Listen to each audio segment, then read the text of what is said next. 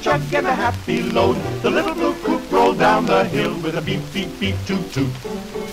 This is the story of Susie, a beautiful blue coupe, a sort of an autobiography.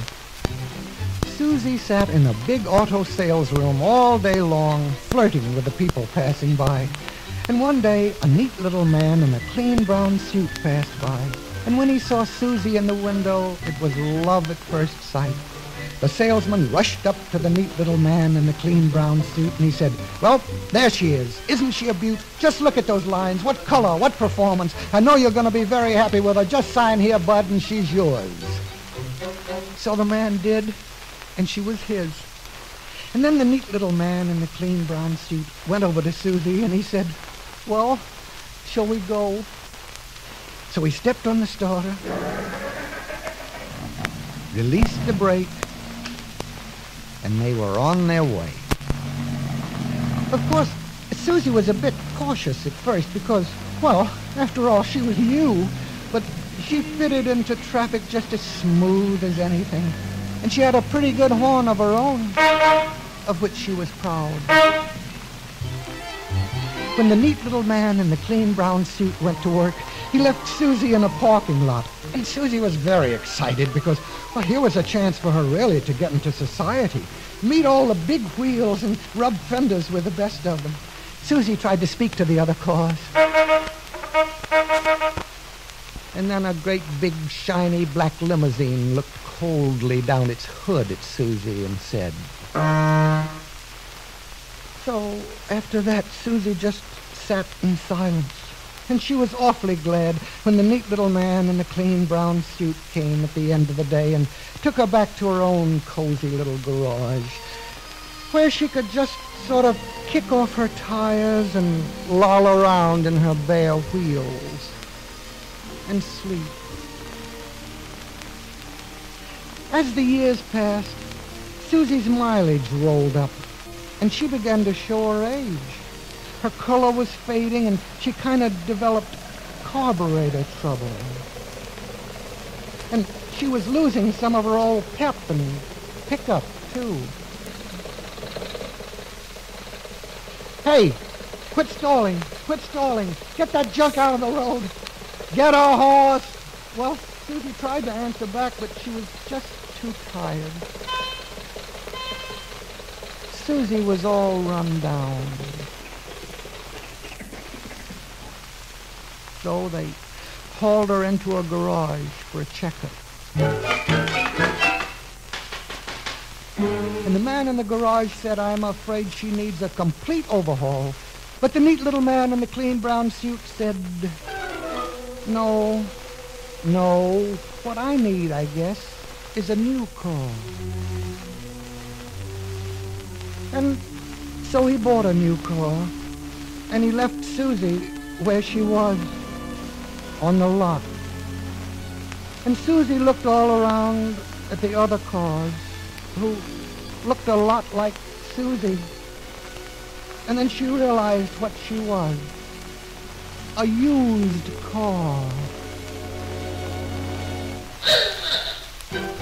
The little blue coupe was a worn-out coupe with a worn-out chuck, chugga, chug, chug, chug, with a worn-out toot and a worn-out beat, with a worn-out chug, chug, chug.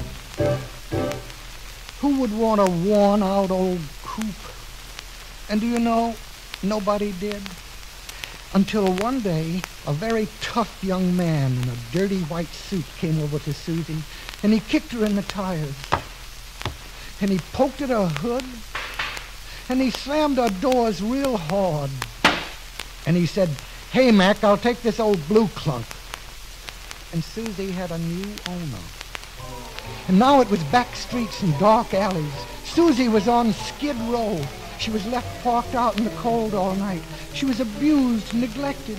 And one day, Susie even had a traffic ticket slapped right smack across her windshield. And so soon she lost all her self-respect. Life was nothing but a nightmare of bent fenders and flat, blown-out tires.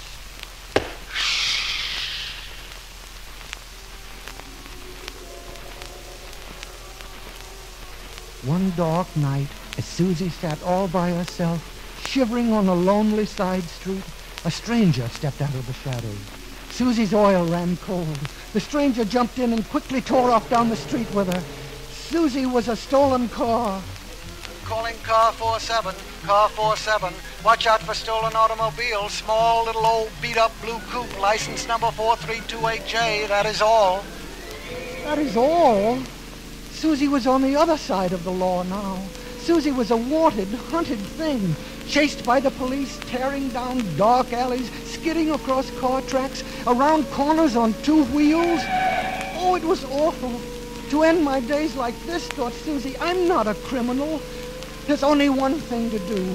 And then as they turned crazily around a corner, Susie couldn't stand it anymore, so she closed her eyes and...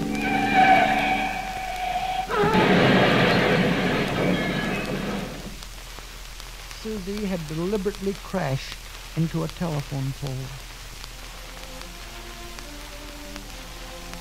A crowd gathered around and stood looking at Susie. She was a bent, battered-up old wreck.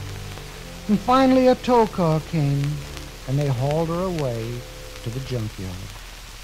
Susie had come to the end of her road, and do you know, nobody wanted Susie now, not even for junk.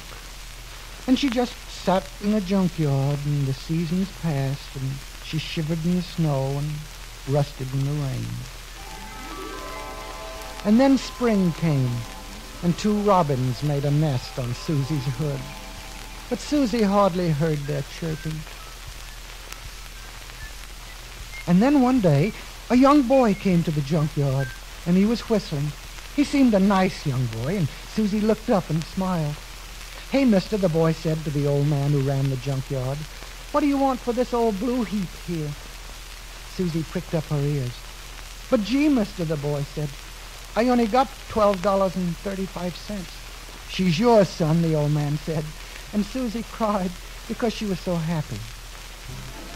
And then the boy and all of his friends went to work on Susie. They stripped her fenders, they chopped her old top, they cleaned her engine, and they painted her up. And you know, she felt 50,000 miles younger. You know that?